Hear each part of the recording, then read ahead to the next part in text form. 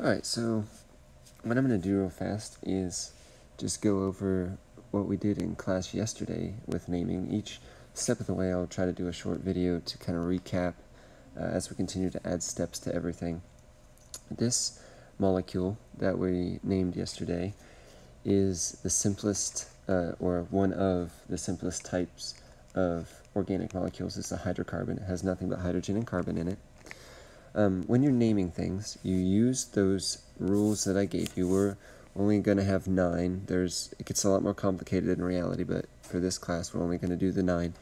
And if you use those 9 rules that I gave you, sort of like steps, you should be good to go as far as figuring out the name to any given compound. So, starting at the top, rule number 1 for finding the name of any compound is to find the parent chain. Now, the parent chain is the longest continuous chain of carbons.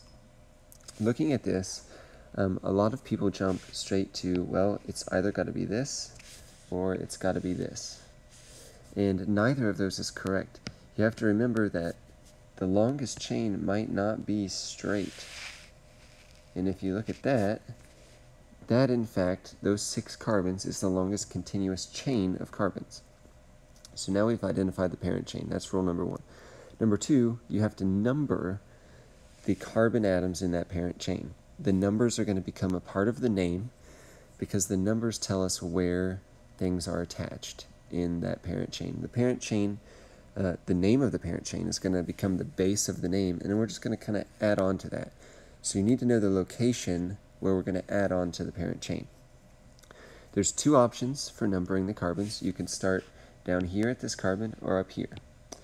Rule number 2 says that you number them starting at the end that will give the groups attached the lowest numbers possible. So, in other words, you want to number the chain so that you get to something fast, or the fastest possible way.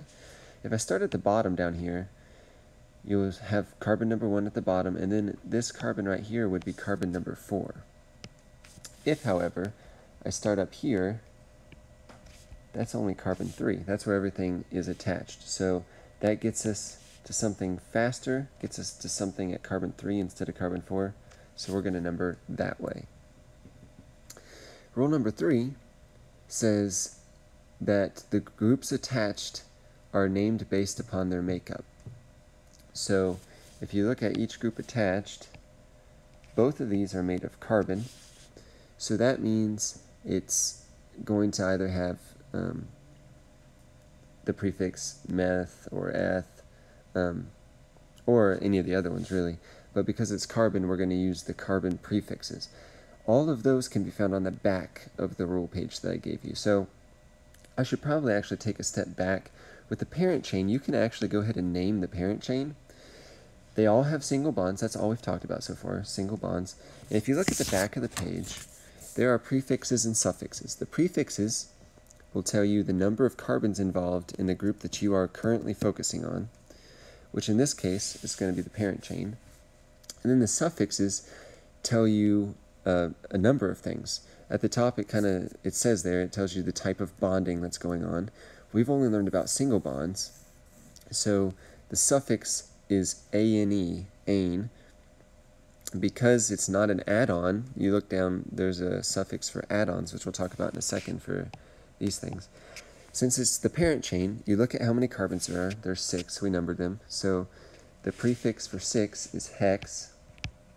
And then, like I said, it's all single bonds, and it's not an add-on or anything, so the suffix is ane, so hexane. That's the parent chain.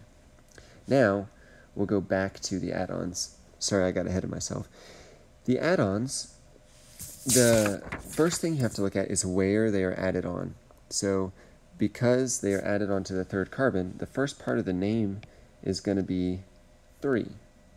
So let's just start with this top one up here. That is a group added on to carbon 3. It's named after the type of group attached, which is carbon. So you look at your carbon prefixes. There's only 1 carbon on this add-on, so that means it's a meth prefix. Since it's an add-on, you look over at your suffixes, you're going to use the YL group. It's an alkyl group. Alkyl has the YL ending. Your add-on suffix also has the YL ending. So that is a methyl group on carbon number 3. Now, looking at this one, you'll notice it is also a methyl group on carbon number 3. So we have 2 methyl groups, both on carbon number 3. So now we got rule 3 done. Go to rule 4. It says if a group appears more than once, you have to give the appropriate prefix with di, tri, tetra, etc. So we have 2 methyl groups. So instead of methyl-methyl, that means we can make that a dimethyl.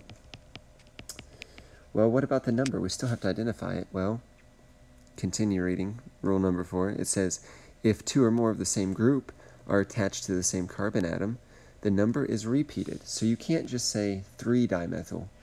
You have to say 3,3-dimethyl because there's 2 methyl groups, both on carbon 3.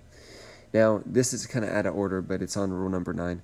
For punctuation, you always put commas between numbers and dashes between numbers and letters, or numbers and words. So that's why I put a comma between the 3's and a dash between the 3 and the dimethyl. So we have finished the add-on naming. We finished the parent naming. So look at rule number 5 now. It says write the name. So we're going to do the whole name now by first naming the attached groups with the carbon atom location number as a prefix. So we take this whole thing, and that's going to go first. So 3,3 dimethyl. And then the second sentence says the final part of the name is the name of the parent compound. So the parent compound is hexane. So the name of this compound is 3,3-dimethyl-hexane. So I hope that it's not too confusing so far. Just remember to follow the rules like steps and use the back of that page. The prefixes and suffixes kind of just tell you what you're looking at. So find what you're looking for and then use the proper suffixes and prefixes. Add them together. You should get the name. It does get more complicated than this, don't worry. But hopefully if we take it a step at a time, all will be well. So hope this was helpful.